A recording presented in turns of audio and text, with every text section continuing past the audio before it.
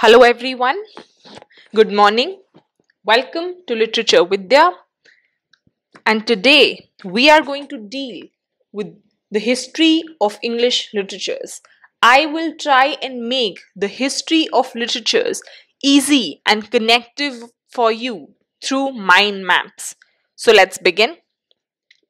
So we are going to begin up from the age of Renaissance. So, if I talk about the age of Renaissance, it is said to have begun in 1558 in England and it ended in 1660s. It is in 1660s that we call back Charles II, and it is said to be the beginning of the neoclassical period, that is the Restoration Age. Now, the Renaissance period is further divided into three major parts. The first one being the Elizabethan age. The Elizabethan age is from 1558 to 1603. This is the time period when Queen Elizabeth rules on the throne. Then we have the Jacobean age, which is from 1603 to 1625. And this is the time period when we have James I of England, or we call him the James VI of Scotland. Why do we call him James I of England and James VI of Scotland? That is because this was the first ruler by the name of James in England. But the lineage of James and his family was already continuing in Scotland. So there he was the sixth ruler by the name of James, hence called James VI. I hope I am clear. Now moving further, the third age has been bifurcated into two parts. The first being the Caroline age. This is from 1625 to 1649, and this is where Charles I is the ruler. Then we have the Puritan age, which is from 1649 to 1660s, and this is the time period when the parliament control is there, right? We have the parliamentary rule, and we have Oliver Cromwell and Richard Cromwell ruling. I hope I am clear with the bifurcation, the Elizabethan, the Jacobean, the Caroline and the Puritan age, right? Now let's move forward and let's talk about each of it. So now the first question that arises is, what marks the beginning of Renaissance in the world? Right? 1558 is said to be the beginning of Renaissance in England. But what is it that marks the beginning of Renaissance in the world around? Right? So we have a very important event, that is 1453. 1453 पे जो हमारी holy city of Constantinople थी, जिसको हम centre of learning बोला करते थे, right, where the major portion of the learning was concentrated, उस पर अटैक होता है, right. And who does the attack? The attack is done by a Turkish ruler, a merely 21 साल का बच्चा by the name of Shah Muhammad II. He attacks the holy city of Byzantium, today known as Istanbul, right? तो अब क्या होगा? अब एक basic tendency है कि when attack will take place, भगदड़ मचेगी, right? एनी प्लेस पे जब अटैक होगा तो क्या होगी? भगदड़ मचेगी, राइट? लोग इधर उधर भागेंगे टू सेव देयर लाइफ, बचाओ बचाओ, and people will just move away, right, just to save their lives. That's what happens here. Because attack take place, everybody begin to fled away from there, right? And they will take their important possessions with them. And what is that? Their works, right? Holy scriptures and lot of other pieces of learning. So people move away from the holy city of Byzantium to different parts of the country, right? Some people go to Florence, Italy, other to Germany and to the rest of Europe, right? तो अब एक जगह से लोग फैल गए हैं अलग अलग पार्ट में. So was it a good thing, right? Was it a good thing for the world around? Attack was not a good thing, but what happened as a consequence of attack was a good thing. Why? Because initially जो learning थी वो एक जगह concentrated थी, but because of this attack it spread to different parts of the world, right? So the world now will get a rebirth. That is why we call Renaissance as the rebirth of learning, right? We call back the classics. So, though attack was not good, but as a whole उसके जो consequences थे दे were good. ठीक है, तो अब यहाँ पर बहुत सारे लोग इटली चले जाते हैं, बहुत सारे लोग जर्मनी चले जाते हैं और अलग अलग पार्ट्स ऑफ यूरोप में। तो जर्मनी में एक इंडिविजुअल होता है by the name of Martin Luther और वो बहुत इंपॉर्टेंट है, he is really important. Now what happens is that Martin Luther was a individual who worked in the church. So while he was working in the church, he saw the level of corruption that has penetrated the church. He saw that even for the repentance, people were taking money. इतना ज्यादा धोखाधड़ी church में हो रही थी. For everything they needed money. उसे ऐसा लगा कि everything is just a task of filling up the pockets. He was so much devastated that he left the church. और वो कहाँ जाते हैं? वो यूनिवर्सिटी ऑफ विटनबर्ग ज्वाइन करते हैं as a professor of डीज्म. And there वो अपने प्यूपल्स को ये सिखाते हैं कि Bible is the word of God and you do not need a intermediary to contact God. You should have a direct relation with God, right? That is what he teaches his pupal there. And that is what he presents forward in his 1517 work, that is the 95 Thesis, right? Then another individual who supports him is a Dutch scholar, Erasmus, who writes the praise of folly, right? But in दोनों में difference क्या होता है कि Erasmus का major motto होता है Catholic Church को purify करना, right? He wanted to purify the Catholic Church, right? He wanted to rip apart the Catholic Church of all its ills. But Martin Luther wanted a radical change. He did not want it to go back to the Catholic Church, right? Now, with all of this happening, we have something big happening that marks us moving away from the Roman Catholic Church and shifting towards Protestantism, right? Towards Anglicanism. Okay, what is it? It is Henry VIII. So now, with all of this happening, Henry VIII is the one who comes to the throne. तो जब Henry VIII राजा बनकर throne पर आते हैं, so now he wants a son, right? उसे एक बेटा चाहिए जो कि उसका सक्सेसर बन सके. बट उसकी पहली वाइफ से, right? कैथरीन ऑफ एरागॉन से he cannot have a son, right? Right? तो अब वो क्या चाहता है? He wants divorce ताकि वो एन बुलियन से शादी कर सके. बट जब वो ये बात चर्च को बोलता है और वो बोलता है कि उसे कैथरीन ऑफ एरागॉन को डिवोर्स देना है, उसकी पहली बीवी को, and he wants to marry again, the church is very strictly against it, right? उस टाइम के पोप जो होते हैं क्लेमेंट 7, वो साफ मना कर देते हैं कि नहीं, हम ये परमिशन नहीं दे सकते, this is not allowed. This makes the king really angry. मतलब राजा को लगता है भाई साहब मैं राजा हूं और तुम मुझे ही मना कर रहे हो. And he says now you see me. And what does he do? He declares 1537 the act of supremacy, right? और इसमें ये क्या कहता है? Here he says that from here on it will be me and my successors who will head both the church and the state, right? He orders for the destruction of all the monasteries. बहुत सारी monasteries को तोड़ दिया जाता है और जितने भी ये पोप एक पोजिशन पे होते हैं इन सबको now they have no position. पूरी अथॉरिटी चाहे वो चर्च की हो चाहे वो स्टेट की हो वो किंग के हाथ में आ जाती है through the act of supremacy, right? And this is what marks us moving away from the Roman Catholic church, right? And hence this is the beginning of a new period that is called as Reformation, right? I hope I am clear with all the events, right? Okay, so let's move forward. Now we are going to talk about how it reaches England. 1558 to 1603 में वो अब England पहुंच जाता है with Queen Elizabeth on the throne. और Queen Elizabeth के period को we also call as the golden period of literature, right? Why do we call it? We are going to know.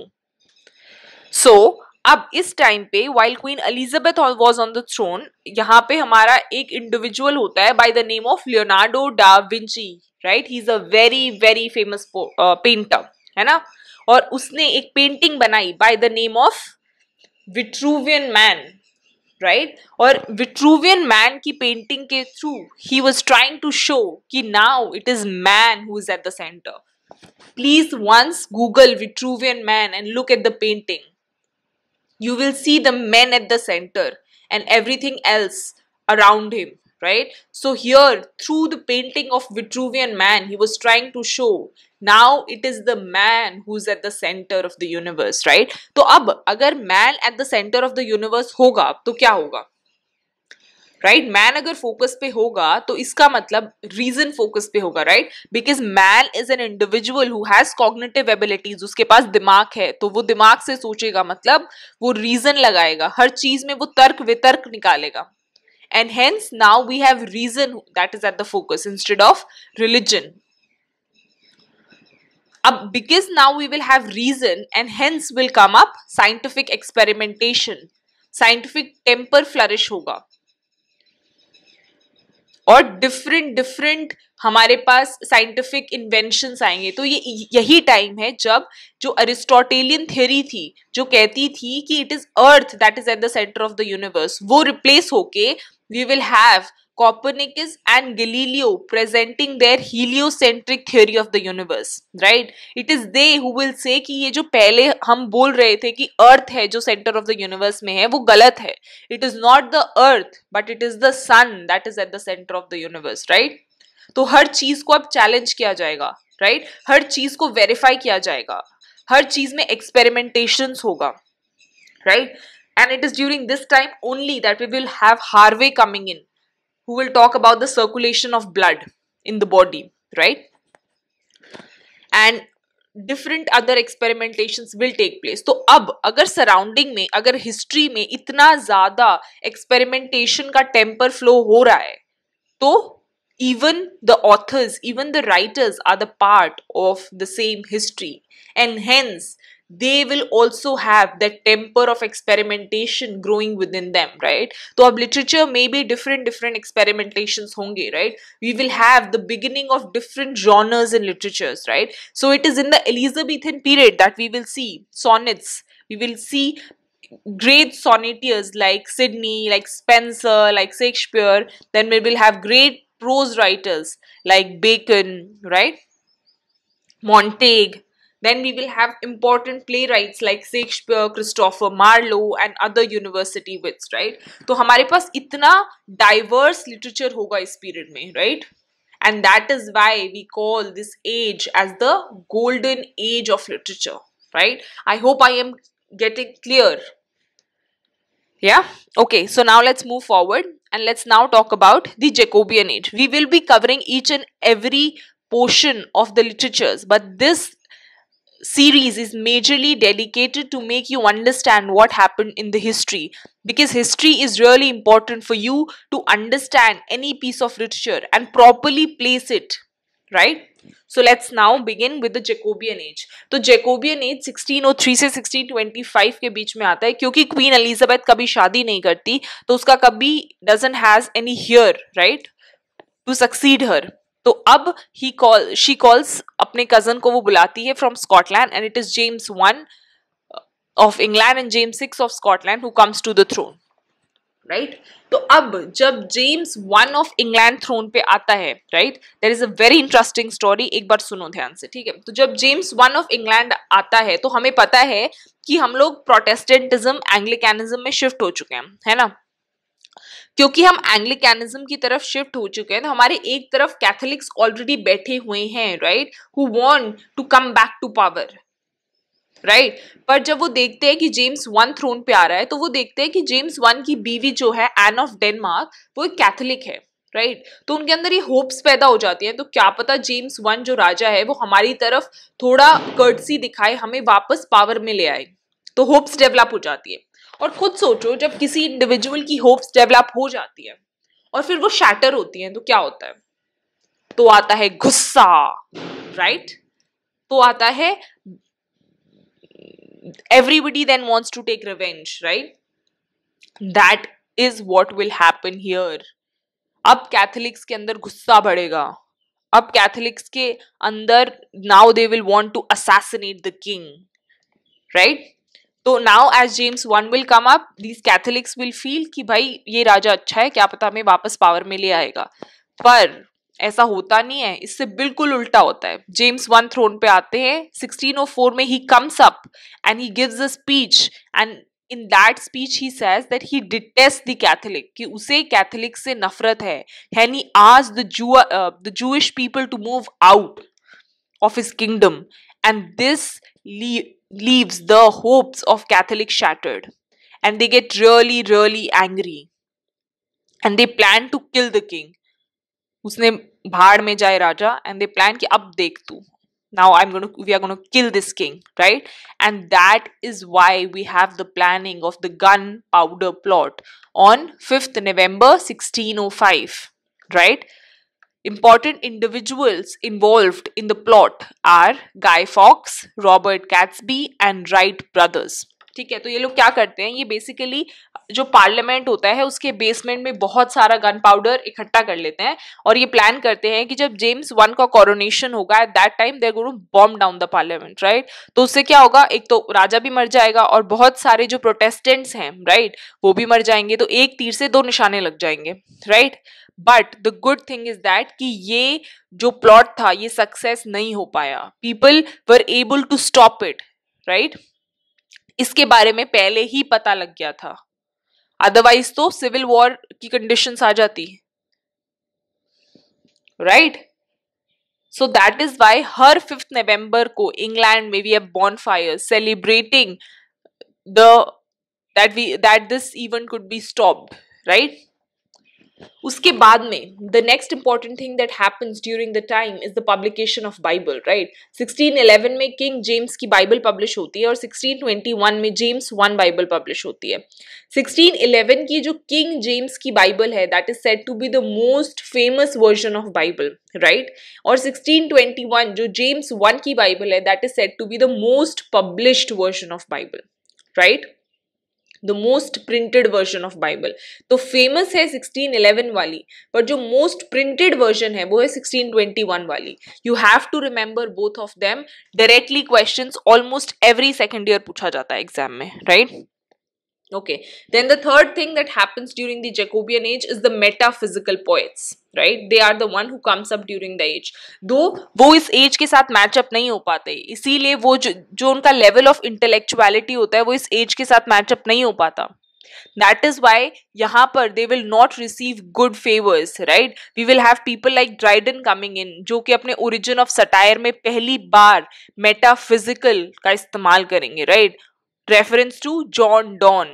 Remember this, Dryden is the first individual to use metaphysical in his work, The Origins of Satire, with reference to John Donne, and he does not speak about them in good light, right?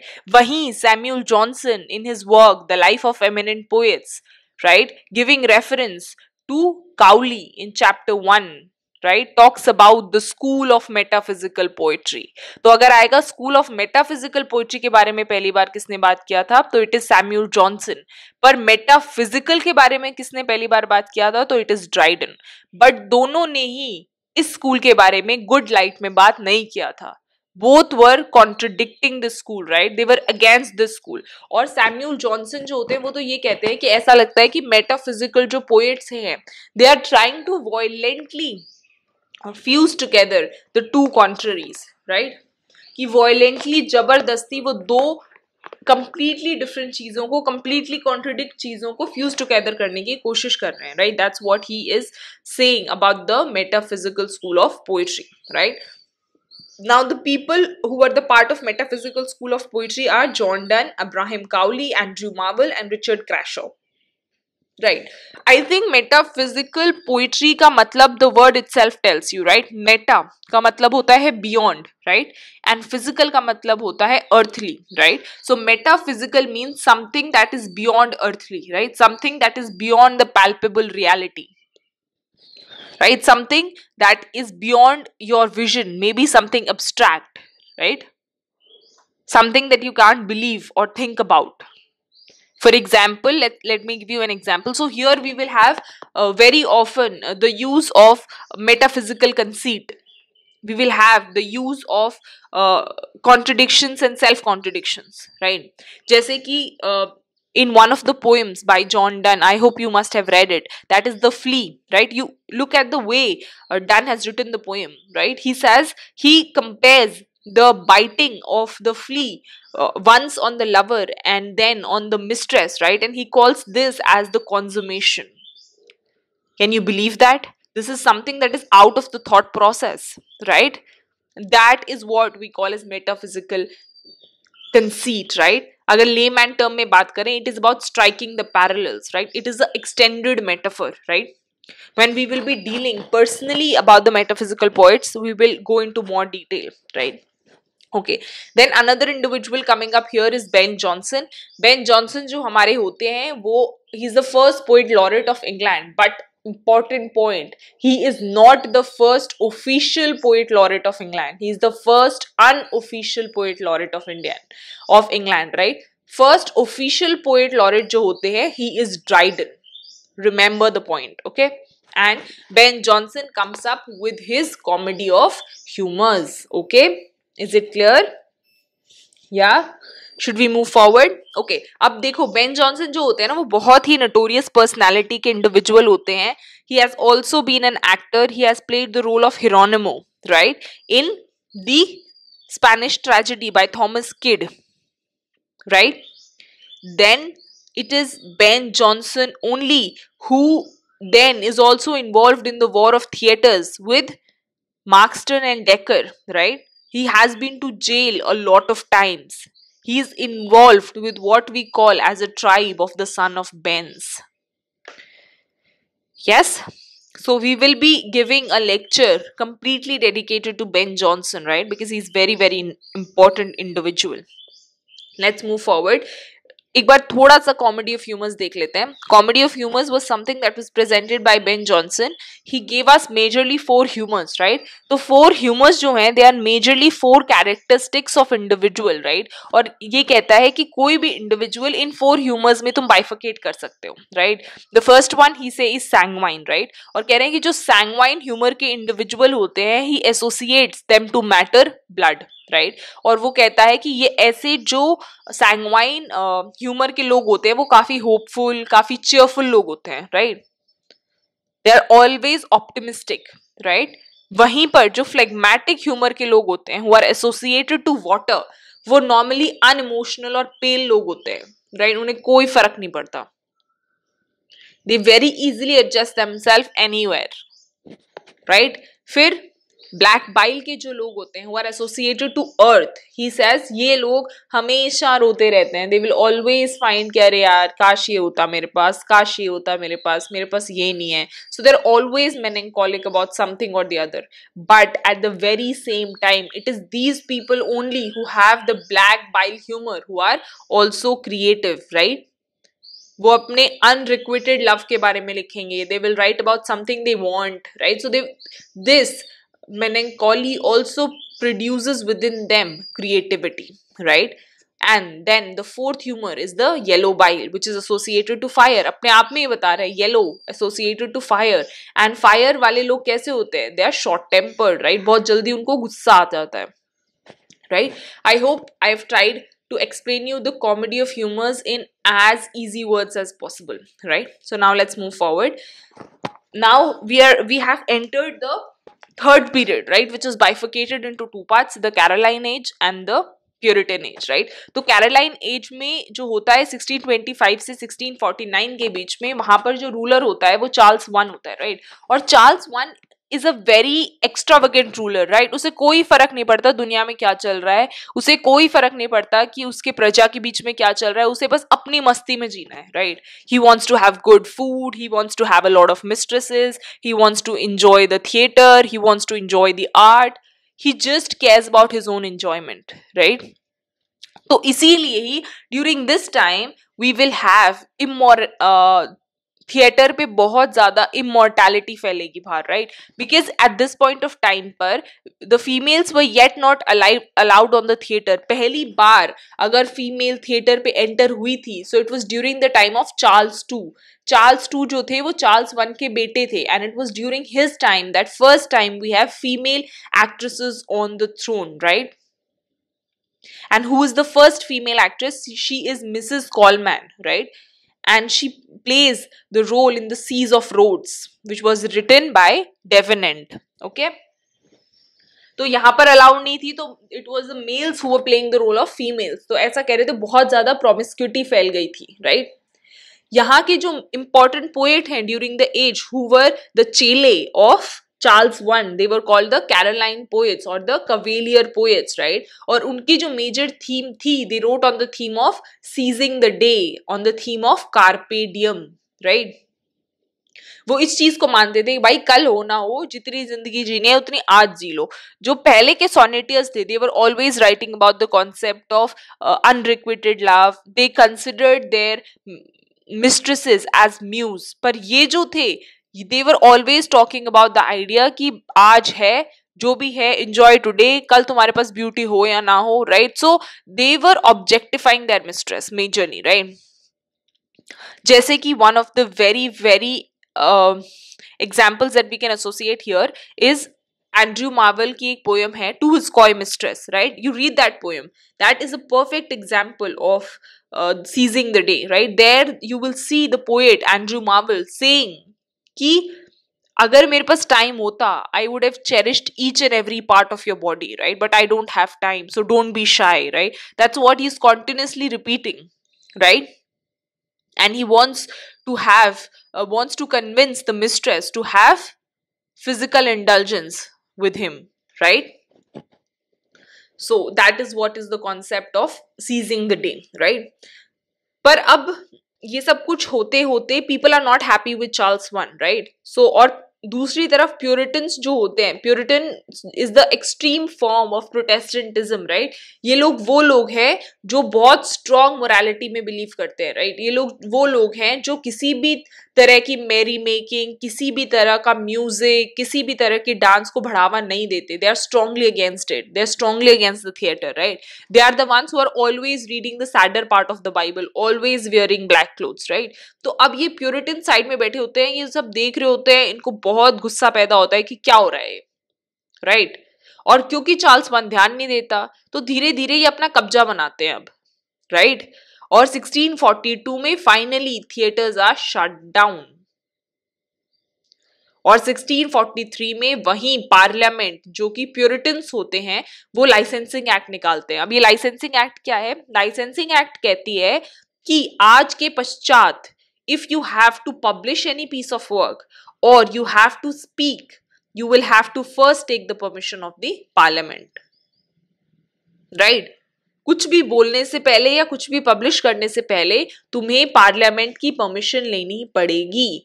पर 1644 में हमारे Milton साहब आते हैं with his work एरोपेजेटिका, and he is strongly against this licensing act, and he says how can you take the right of speech of an individual? हर इंसान को बोलना और पब्लिश करने का हक है। तुम होते कौन हो who take away the right of speech and right of publication from an individual, right? So he's strongly against the licensing act, and he presents his views in his 1644 work, prose work, that is Areopagitica, right?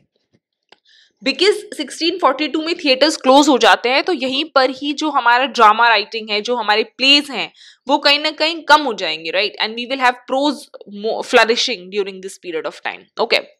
So now let's move forward and we will be talking about the Puritan age now. So Puritan age क्या होता है? Parliamentary rule. Puritans control करते हैं बहुत, they try to bring in strong morality in England, right? 1616 तक, पर कहते हैं ना बहुत ज्यादा देर strong morality से भी लोग परेशान हो जाते हैं। That's what happens here कि 1649 से 1660 तक आते आते लोग कहते हैं कि भाई call back the king, we need to restore the monarchy, right? बहुत हो गया।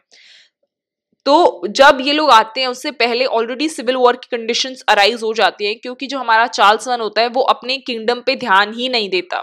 सो 1642 to 1651 we have the conditions of civil war in England, and that is why 1649 में फाइनली पार्लियामेंट टेक ओवर कर लेती है, right. There is no king, and this period is also said to be the period of interregnum, right. Yes, why? Because no king on the throne.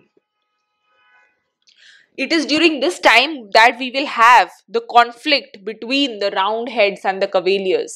Roundhead कौन है? Roundhead उन लोगों को बोलते हैं जो पार्लियामेंट के रूल को सपोर्ट करते हैं, जो स्ट्रॉन्ग मोरालिटी को सपोर्ट करते हैं, जो प्यूरिटन को सपोर्ट करते हैं। वहीं कवेलियर्स होते हैं चार्ल्स वन के चेले, right. they support the way Charles I lived, happy go merry life, right? The concept of seizing the day, right? So we will have a very, very strong conflict between these two people, right? Let me show you how these were. See, one side we have the Cavaliers, right? And another side we have the Roundheads. Roundheads were the supporters of Parliament, whereas the Cavaliers were the supporters of the King Charles I, right? So, I hope I am clear with what was happening down in history, right, during the period.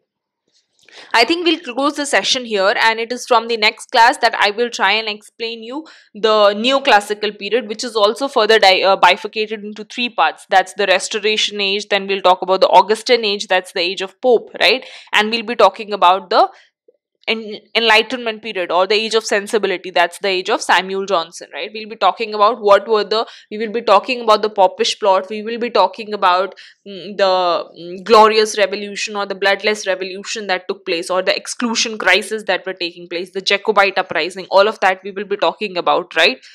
So I wrap up the session here. If you like the session, please hit the like button, subscribe to my channel for more such videos. Give your important feedback in the comment section. See you in the next class. Thank you.